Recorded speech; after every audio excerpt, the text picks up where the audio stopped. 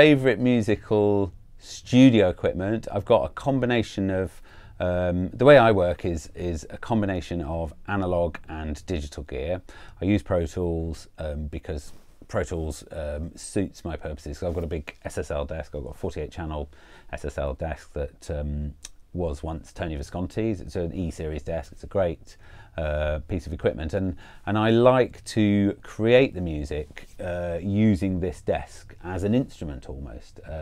I've got another desk as well that was made by Connie Plank, who produced the first 4 Kraftwerk albums, and he made this desk and by himself, well actually sorry, with 2 other German people in the 70s and 80s, and he you know, he always used to say that the mixing desk was an instrument. It was an integral part of the music making process, because a lot of the musical and you know, the soundscapes and all the things he made using the mixing desk and not using an instrument, if you know what I mean, a traditional instrument.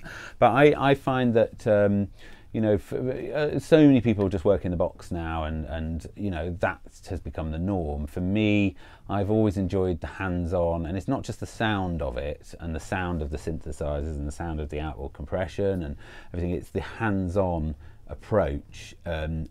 Creatively, I feel I arrive at a different place than when I'm just doing it all inside the computer. So if I'm actually got 2 hands free, or even another person just all playing around. I mean, I did a good example was a track called Flutes by Hot Chip. I did an album by Hot Chip called In Our Heads, and there's a track called Flutes, which is basically, I've got a video of it. It's basically me, Joe Goddard, Alexis and Owen, the 3 guys out of the band plus me, on the desk, live panning and EQing like several different synth sounds that made the main synth stab all the way through the track, and the track's about 5 or 6 minutes, you know.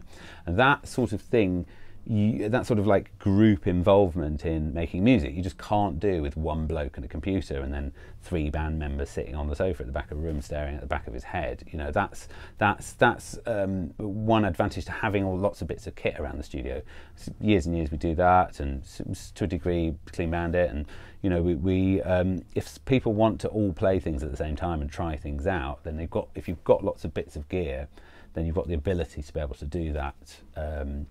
Whereas purely in the box, it's literally all on one person with other people offering their opinion, but not necessarily being able to get physically creatively involved in the process, you know.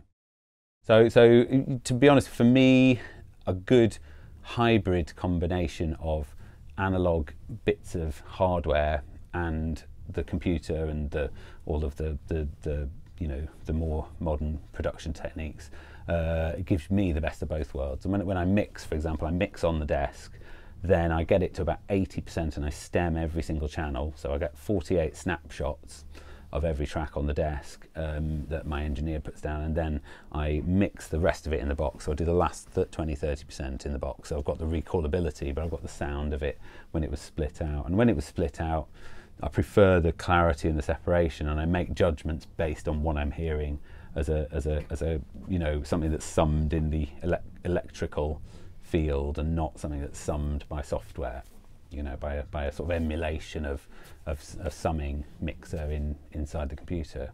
But then obviously the final bit is that, but I've already made those decisions and I've already committed to those things in the analog phase. So that's my method anyway. And so gear is extremely important to me, and I like using a good combination of old and new equipment, and I've got a lot of it, unfortunately.